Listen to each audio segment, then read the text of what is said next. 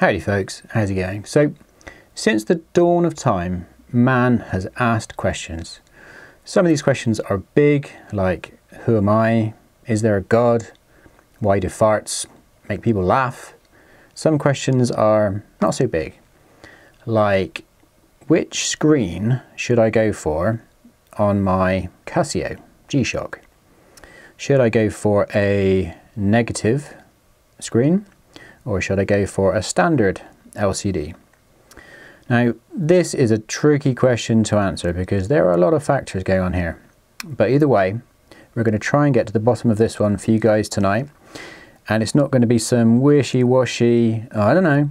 It's going to be pure science. We're going to use science to answer this very pressing and important question. I'll come on to the how in a minute, but okay, so what we have here, we've got the, this is the GWB on our left. This is the GWB 5600 BC1BER, if you want to be very pedantic. And on our right, we have the GWM 5610 1ER.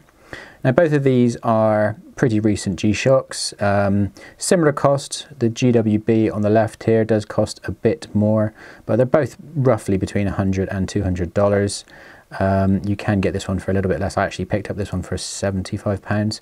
But anyway, my point being, these are both quite recent G-Shocks, and one of them has one sort of screen and the other one has another kind of screen. So I think these are pretty good, fair comparison buddies. Apples to apples pretty much in terms of the watches themselves. And so the only real difference is the negative and the standard screen when it comes to legibility and clarity. So let me explain what we're going to do. By the way, these are both great watches, love them both. This is my scientific equipment. Pretty impressive, I hope you will agree. We have a shot glass, some blue tack, and a Syrup Genie, which is like a time-lapse device. It's basically a device for, it enables very small movements of the camera to capture time-lapse. So you've got, you know, very fine gears in there, so we can measure our degrees of angle very accurately with this.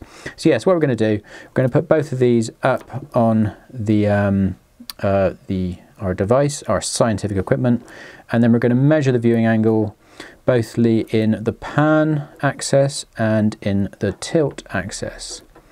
So that should give us a really good idea. We're also going to have a look at the backlight for both of these. They're quite different backlights on these, but we're going to compare that as well, just to see how that fares with these different screens. And I'll also do one more test. At the moment, the light, as you can probably tell, the light is mounted directly on top of the camera, but we'll also do a test with the light mounted off axis, so off to one side, and then do the same test so we can get a good idea of whether the light angle is a big factor, and by the way it is. Anyway, so let's crack on with it, and yeah, this is a fun Saturday night for me. Let's get on with it.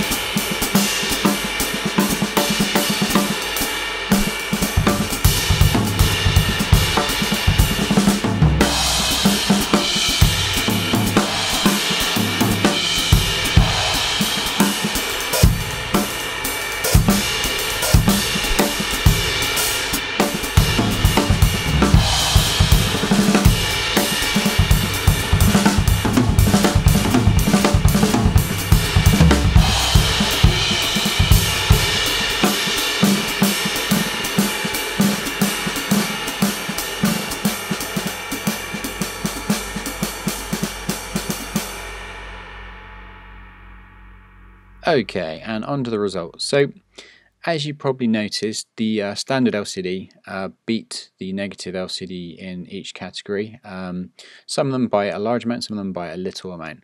So in most categories, the standard LCD only just beat it, but as we can see here from the direct light tilt category, that's the one where the negative display really suffers, and the viewing angle is almost half of the standard LCD. So the tilt one, so that's when when you're rolling your arm basically. So you're looking at it from the sort of the up and down tilt.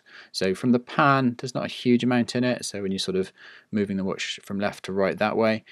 But yeah, with the tilt category, that's when there really is a marked difference.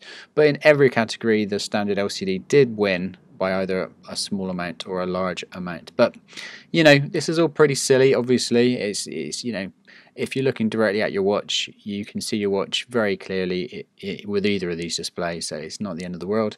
You buy the one that you like the look of, and I like the look of the negative displays. I have more negative display watches than I have standard, so you know, I'm clearly choosing form over function. But yeah, you know, if you are worried about practicality and you want the most legible display, then get a standard LCD. This, you know, this really does. I think we kind of knew that anyway, but this really shows you exactly the pros and cons. Anyway, guys, I know that's a little bit of a silly test for you, but I thought I'd share it because I was curious myself. Peace out, and I hope that was useful.